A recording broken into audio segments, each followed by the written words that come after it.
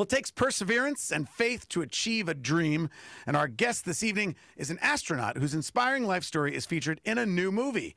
José Hernández is a former NASA flight engineer and became the first migrant farm worker to travel to outer space. He's the subject of a new film based on his life called A Million Miles Away. It follows him and his devoted family on a decades-long journey from a rural village in Mexico to the fields of California to more than 200 miles above the Earth in the International Space Station. That film is called A Million Miles Away. It premieres tomorrow on Amazon Prime. We are joined by the subject of the film, José Hernández. Welcome to the Busted Halo Show. Thank you very much, Father Dave. Happy to be here. It's great to have you. What an inspiring story. Michael Pena, a lot of people would know him. He plays you, the adult version of you, in the film that premieres tomorrow. Really very moving. I had a chance. They sent me a screener, so I got to watch the movie. What an inspiring story. So, I mean, it was your life, so pretty inspiring to you. But it's amazing to go from, as depicted in the film, you as a young boy watching one of the earliest mission launches to the moon that NASA was doing on black and white TV, and then there you are, cut to more than 30 years later, and you yourself are in space. That's correct. It's the ultimate American dream, and it's amazing what education can do, because I think that's the great equalizer that allows us to pursue our dreams here in this great country of ours. So you made history. You're the first migrant farm worker to go into outer space. Your family's from Mexico. You're living and working in California. The film depicts that. What was it like for you as a young boy? We see part of it in the film, but obviously you had these aspirations to go to space. But I would imagine there would be part of it, even with that sort of youthful optimism that a child would have, there might be that feeling of, wow, I'll never break out of this system that I'm in. Well, thanks to my father, when the dream was conceived of me wanting to be an astronaut after seeing the very last Apollo mission, Apollo 17, my father had the wisdom, even though he only has a third grade elementary school education and is a migrant farm worker, he had the wisdom to sit me down and give me a simple 5-ingredient recipe. It was very simple, Father Dave. He said, determine your purpose in life, recognize how far you are, and number 3, draw yourself a roadmap. Number 4, prepare yourself according to the challenge you selected. And number 5, develop a work ethic second to none. And then, of course, I add the 6th one, Father Dave, which is perseverance, never giving up. Well, you certainly had to. I mean, I would think a lot of people, after being rejected so many times, might just give up. In fact, there's a scene in the film where you're, after you've been, they let you in, but then it's hard. You know, they describe the fact that just because you're here in Houston doesn't mean you're going to go in outer space. It's a whole tough training program and all that. And they were putting you through the ringer. And the film shows you asking one of the more experienced astronauts, and you say, is it worth it? And by that, you mean like all this that I'm going through, and they're kind of treating me as the rookie and maybe even treating you worse in many other ways. But she kind of looks at you and she says, oh, yeah, it's worth it. Would you agree? Was it worth it? Absolutely. I'll say it the same way Casey said it to me. Oh, well, yeah, it was worth it, because you're up there, Father Dave, and you're going around the world once every 90 minutes.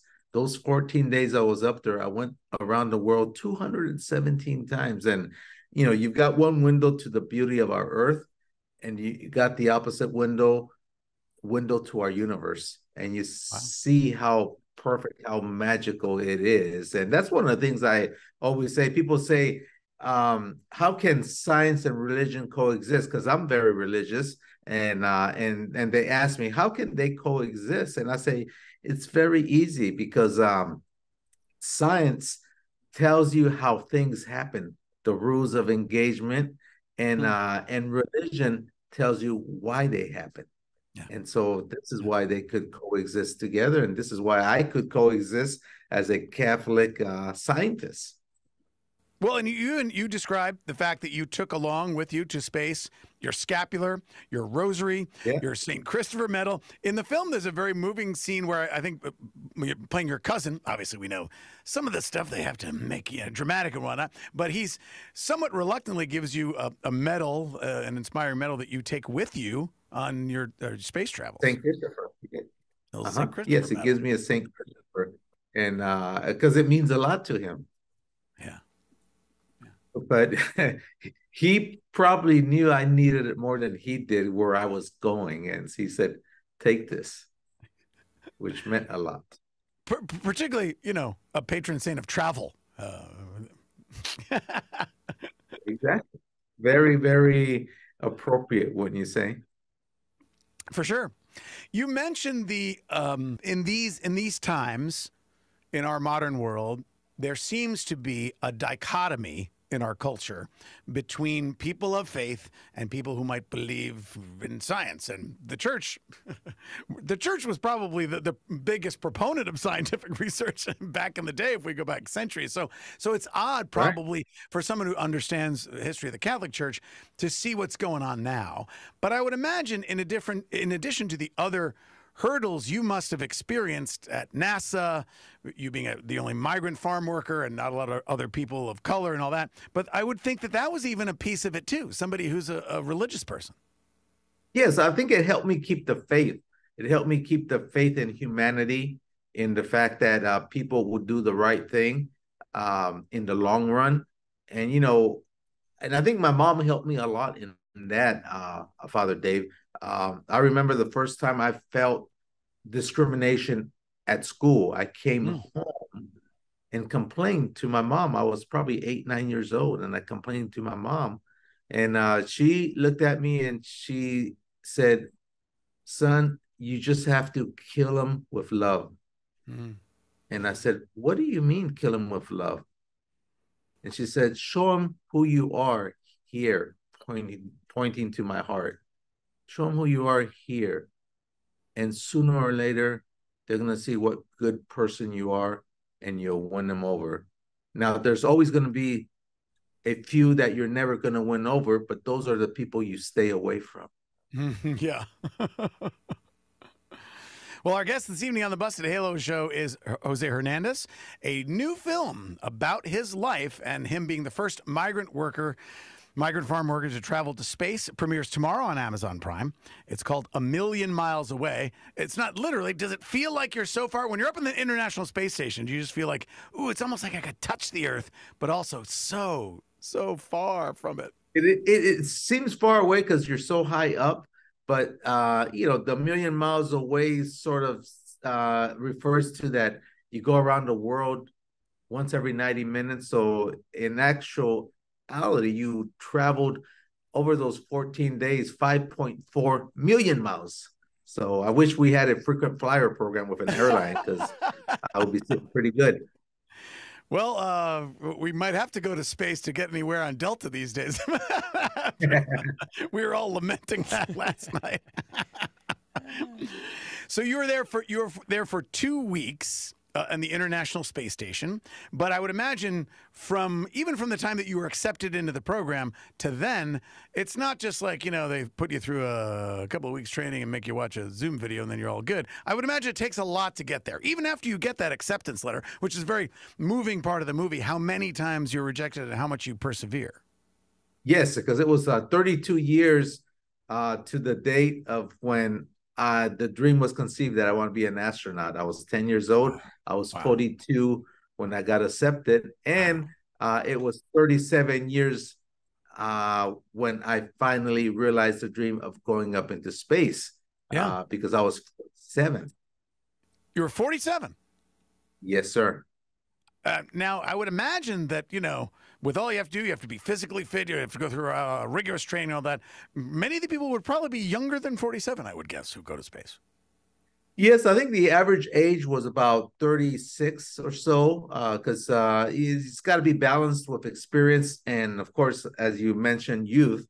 And because it took me so long to get selected, I was kind of like I could see the window of opportunity for me to get selected closing.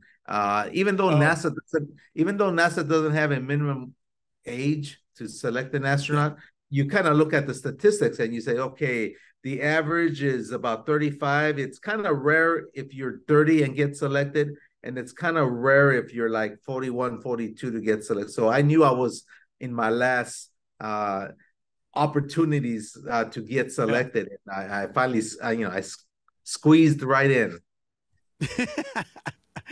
Well, the movie premieres tomorrow. It's called A Million Miles Away, and it stars Michael Pena. People would know him from films like Oliver Stone's World Trade Center, Shooter with Mark Wahlberg, The Observe and Martian. Report, Martian. Yeah, I was in the So, what's it like? I mean, obviously, you get a call at some point, and they're like, "We want to make a movie about your life," and then you would be involved. Obviously, you're involved in now the promotion of it and all that. But even just kind of seeing a film come together, is it a little surreal? It is a little surreal. Thank goodness I had taken the time to write my biography, a self-penned biography, Reaching for the Stars, and they sort of used that as a framework.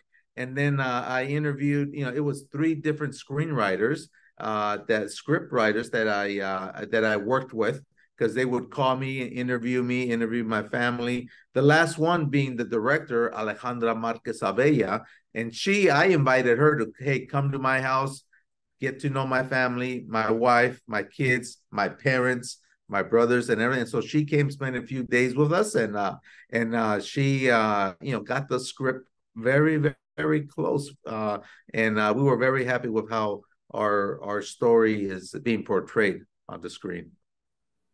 Well, and I would imagine also that there's kind of an element of, if you will, wanting the word, like we would say in the Catholic Church, kind of evangelization, wanting to spread the word, because you were a little kid, and you're like, I have a dream of going to space, and I would imagine that a lot of kids see astronauts and go, that'd be cool, I'd like to do that, but it's more than just. Going through school and getting a degree and all that. It really does take so much of what we would call in the Catholic Church the cardinal virtues of really perseverance, of having faith in believing in something beyond myself, but also very much believing in myself. And that's right. But you also get help along the way, Father Dave. There's that teacher that came to my house when I was in the second grade and pleaded with my parents that we needed to stay in one place and stop living that nomadic migrant farm working lifestyle, Yeah. that we made Northern California our home, Stockton. It's that my wife, when I got rejected for the sixth time and I'm ready to throw in the towel, props me up and saying that she believes in me, but then asking that simple yet profound question: what do the folks that got selected have that you don't? Yeah. And I didn't know the answer, Father Dave. I said, maybe I better find out. And that's when I knew and found out I had to become a pilot. I had to get scuba certified. I had to be a elite athlete, and I had to learn a third language, which I took an opportunity by accepting a job that took me to Russia a lot. Well, and there's a scene where the character who plays your cousin.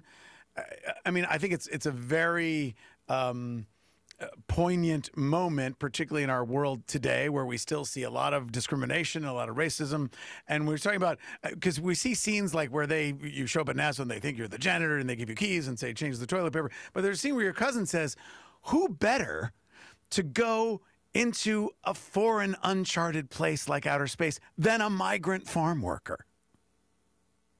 So true, isn't it? So Yeah. powerful statement, because that's what a lot of our fellow farm workers do. And a lot of times they sacrifice themselves. That generation is sacrificed so that their kids can have an opportunity to go even further. Alejandra Marquez Abella uses the monarch butterfly as an example of really what migrant farm workers do, which is, each generation, they sacrifice themselves so that they can go a little further and a little further. And that's what my parents did, which is why I felt so compelled that I needed to go to college, because I saw with my eyes, they're Yeah. sacrificing themselves. And the only way I could repay them is to do what they wanted me to do, which is go to college and move the whole family a bit further in the social economic ladder. Well, and also you've certainly described yourself as a person of faith from growing up and raising your family and all that. I would imagine it's something of a spiritual experience to be hovering above the earth and looking down on all of humanity. They even talk outside of the realm of religion. They talk about that some astronauts have had what they call like an overview effect, meaning like seeing the world in the big picture, and maybe some of these, when we get back onto Earth and all the things that divide us and the boundaries and walls that we put up between ourselves, literal and figurative, that tend to matter less. Did you or some of your fellow astronauts experience anything like that? Yeah, you do experience things like that. I mean, there's even books with that title, Father Dave, that astronauts have written. But in my particular case, you have two windows. You have the window where you look down Right. on Earth and the beauty of our Earth, and then you go the opposite way to the other window, and you see the window to our universe. Mm-hmm. And you look at the perfection of our universe and our planet and our sun, and you say, man, this is just too perfect to be a coincidence. Yeah. It's just too perfect. There has to be something else out there that perhaps we don't understand, but we appreciate. And I think that's where the religion comes in. Well, and also it reminds me a bit of Pope Francis, who his latest encyclical, and he's about to come out with a sequel to it in a couple of days. He calls this big blue marble floating in space, he calls it our common home, and keeps reminding us that we must care for our common home, but not just in the way we might think about, saving electricity or fossil fuels or all that, but really an integral ecology that talks about people and the people on our planet who suffer the most from some of our climate issues and other ways in which we don't care for the home tend to be the poor.